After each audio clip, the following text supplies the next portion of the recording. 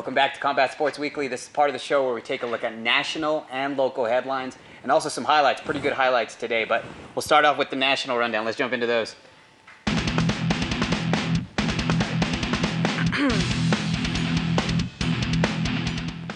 Carlos Condit? Yeah, he defeated Thiago Alves in a very impressive second-round performance. What did you think of him? I think he should be president. Coming back from an injury, an ACL injury, that was huge. I think he's awesome. I'm such a fan of his, not only because I train with him, but because of the type of person he is. You know, he rehabbed his injury properly.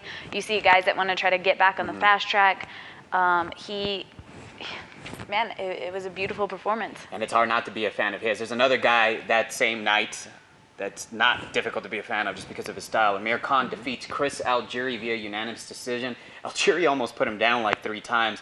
Do you feel his style would give Mayweather trouble, or do you think Mayweather would easily handle the Khan style? I think who's going to be ready for Mayweather, right? Yeah. So let's just throw him in there and see how he does. Yeah. I don't know. Good luck, Amir. Hopefully you get the fight September. Tim Boesch against Dan Henderson, another pretty big fight that's going down, at least for Tim Boesch, who's ranked number 13. That'll allow him to add a Hall of Famer. So this fight card, I don't know if you know, but all the odds, no one's more than a 2-1 favorite. Just unbelievable. You think Henderson can still make a run? I mean, I don't know what a run means necessarily. Yeah. I'm always rooting for him. I think he's awesome, but also Sean Jordan's on that card, and he used to train down here, so I'll definitely be rooting for him. Jordan also on those prelims. Robert Guerrero against Aaron Martinez, PBC on NBC. A special showtime from Carson, California, 1 p.m. Carson, California, of course, the StubHub Center has been, just the scene to epic fights going down. So Robert Guerrero, I think he's the only fighter to fight twice on PBC on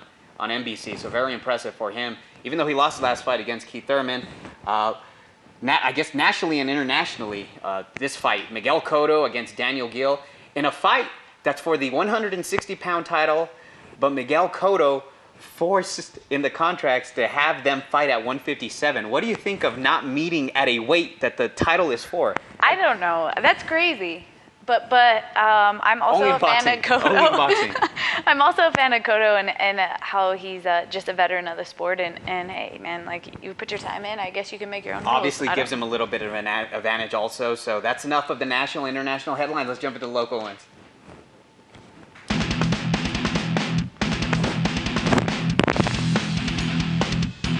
I guess locally, this is pretty big news. Chavez Jr. could potentially fight in El Paso, Texas next month in July against Marcos Reyes. What do you think of Chavez Jr.? He's fought in El Paso before, but it was at the Sun Bowl. He lost, his last fight.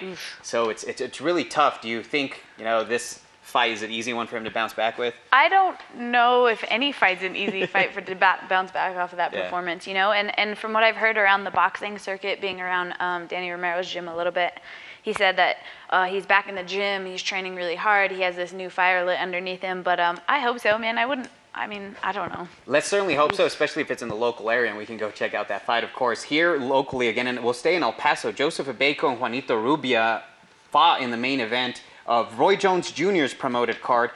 Abeco, former champion himself, won by 4th round TKO, so hopefully Roy Jones Jr. brings more cards here to the regional scene, especially because we need it. We're kind of dry right now. That's what I was just going to say. Fights. Selfishly, I'm glad to hear that the Roy Jones type cards are getting closer, and I'm all about boxing right now. So. Well, hopefully if it hits the Las Cruces or even Albuquerque, that'd be incredible. Another local fight here in Buffalo Thunder taking place Saturday. Isaac Valley Flag takes on Travis Coyle. Both guys have very similar records. Ike, of course, trying to make his way back to the UFC. He's one of your teammates. What's he look like in the gym? I think he looks great right now. I think that it's you're fighting for a different reason at this point, and he still has fight left in him, and that's why he's fighting. So I think it'll be a great fight for him. Former UFC veteran, of course, Isaac Valley Flag, a guy that's a current UFC guy and based out of the Albuquerque area. Fit NHB's Reg Borg. I don't know if you saw this news, but he's ranked now. He was ranked 15th yesterday. He jumped up to 14th because they cut a guy.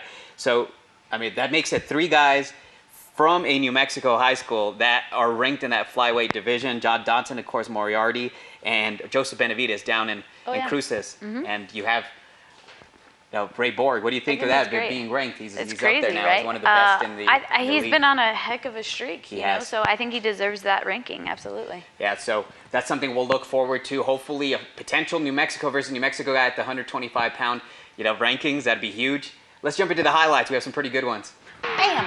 Ouch. Here you go, your boy, Carlos Condit.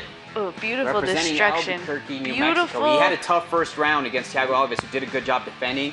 But after Carlos Condit got his feet wet, it was all over.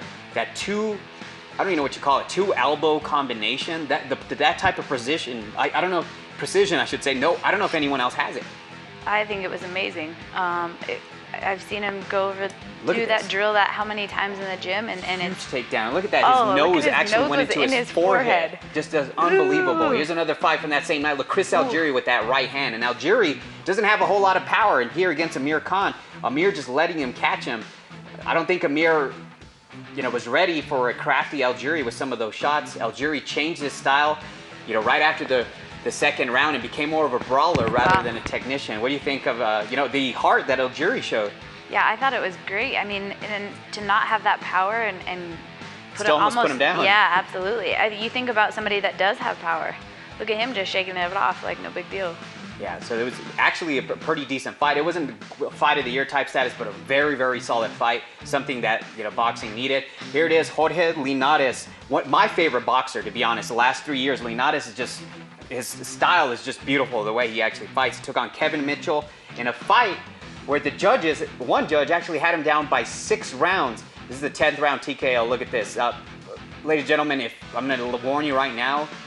If you don't like gory stuff, you're going to see this hematoma and cut that Mitchell has, so you better turn away right now. You can see it from the side. Look at that, left side of the eye.